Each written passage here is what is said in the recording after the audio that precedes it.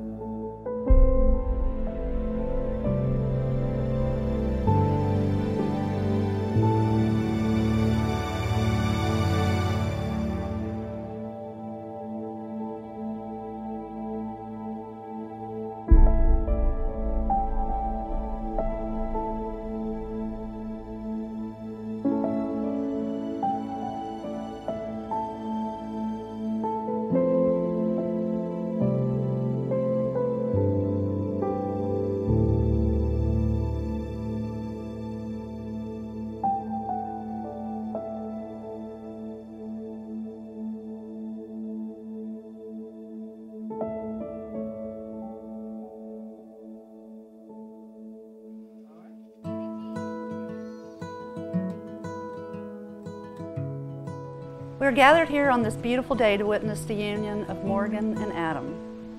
This is a day of great celebration and reverence on which we come together before God to recognize and honor the sacred love and dedication shared between these two people.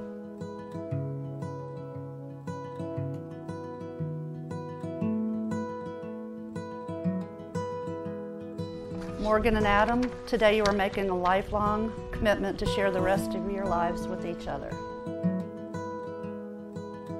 It's wonderful to have family and friends here to join us today. The bride and groom would like to thank their guests for being here and would like you to know that each of you were invited because you have played an important part in their lives.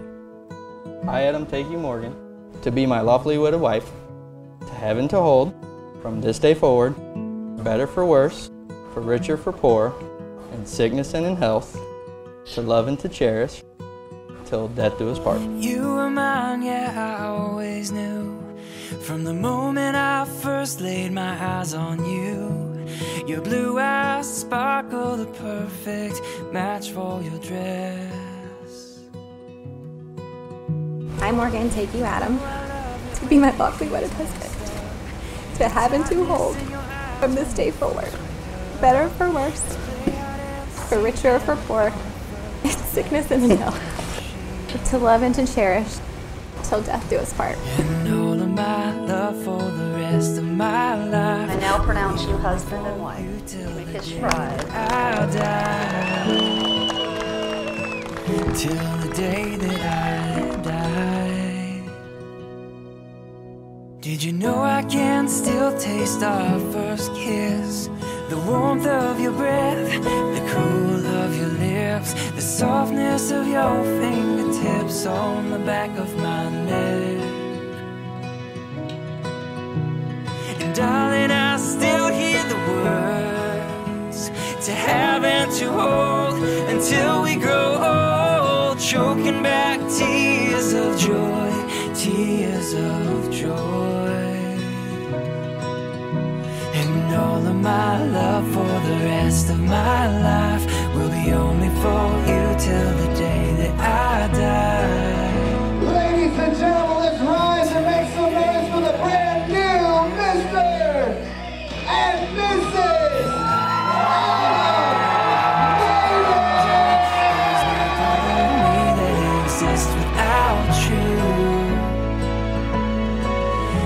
I'm lost without you.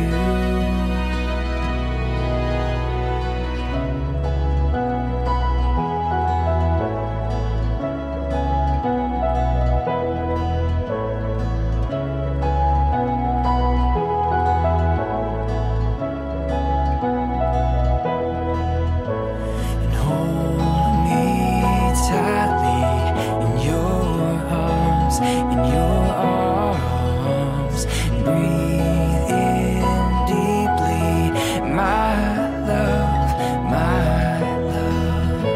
and hold me tightly in your arms, and breathe in deeply, my love, my love.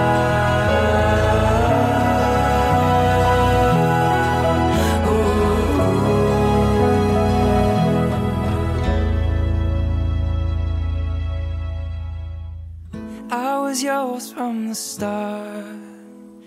Every breath and beat of my heart, forever and always you'll be forever with me.